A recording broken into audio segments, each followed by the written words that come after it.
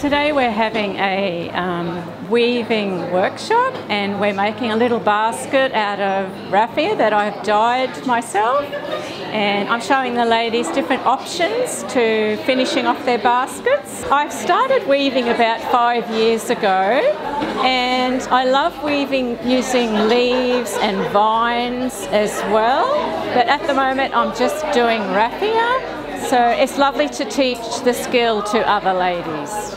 Oh, it's so much fun. It is very fun. It's fun, but it's educational as well, of course. They're great company. Women have been a main focus in my life, of course. I've had a very great upbringing with a beautiful mother that I've had and lovely sisters that I've got, and good friends that happen to be women too, so it's great to see. The ladies are using raffia, and I have taught them a stitch called blanket stitch, and they have learned how to start off their basket, how to add colour, how to add to the core, and very soon we'll be shaping the basket and learning how to finish off the basket. I want to thank Bragg and thank all the ladies who've come today.